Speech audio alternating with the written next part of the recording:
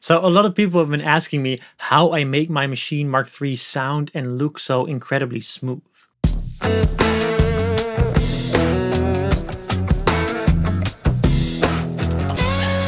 The short answer to that question is I use the Maschine in Midi mode, and I combine it with some third-party drum software. And in this video, I'm going to show you how I set it up and also how I added some tweaks to get, for example, those slick screens with the names of the pads and the name of my website on them. The Quest for Groove! So there's a couple of things you need to have in place before you really can get started. And the first thing is that your sound setup should already be working, which means that everything's plugged in.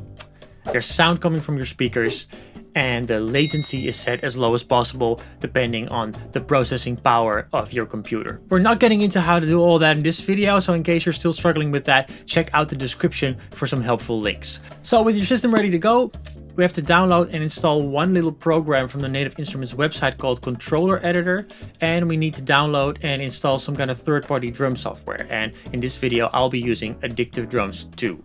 So Controller Editor is free, and most drum software will cost money, and Addictive Drums is no exception to that rule. But there is a free demo available in case you want to follow along with the instructions but aren't willing to start paying for extra software just yet. And you'll find the links below for both the Controller Editor and Addictive Drums. That said, you can probably follow along using any normal drum software like Native Instruments, Abbey Road, BFD, Superior Drummer, stuff like that. The basics will be the same with small variations depending on the software you use. The only program we cannot use if we want to use Maschine in Midi mode is the Maschine software itself. So that's off limits for the entirety of this video. Let's go.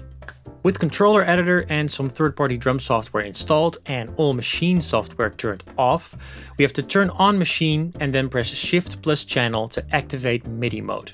Now, let's run Controller Editor, and Windows users have to make sure to run this program as an administrator in order to be able to save the changes we make to Maschine. With Controller Editor booted up, the first thing we do is go to Settings and make sure we have the pad sensitivity at the most sensitive setting.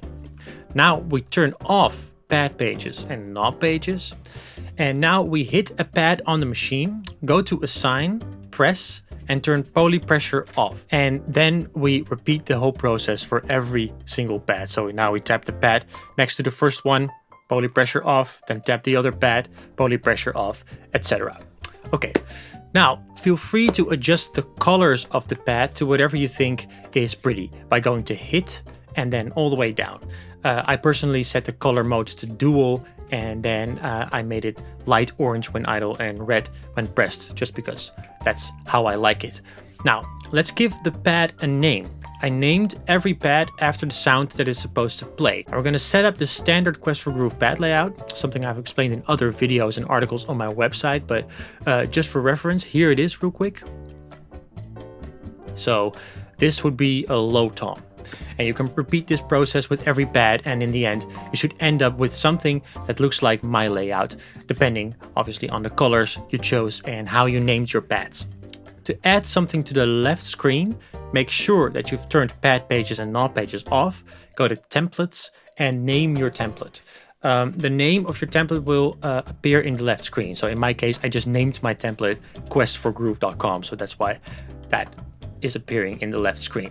Alright, now let's hit the pads one by one and see if any of the pads outputs the same note as another pad. And if that's the case, when you hit one pad, the other pad that outputs the exact same note will light up as well. And you should probably alter that. So you want every pad to output a unique MIDI note.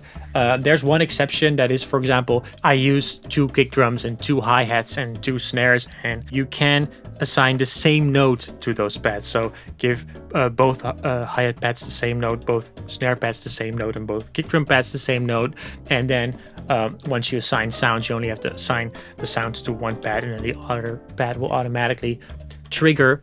But I don't like that because it makes the twin pad light up even when you don't hit it, and that is confusing to me. So I like it when all the pads export a unique MIDI signal. Now, let's start linking the pads to sounds in Addictive Drums. When you run the program in standalone mode, as opposed to running it inside a DAW, first make sure that the audio and MIDI settings are correct. And that means that you need to make sure that you've enabled your Maschine mk3 as a MIDI input device, and you have to set up your audio sound card the right way. And in my case, I actually use an RME babyface card, so I'm not using the built-in audio interface of Maschine. But if you use your built-in audio interface, you have to make sure that you selected this in Addictive Drums. Okay, secondly, you have to make sure that there's a drum kit loaded, because without that, you'll have no sound. Note that the demo version of Addictive Drums does not include toms and some other sounds.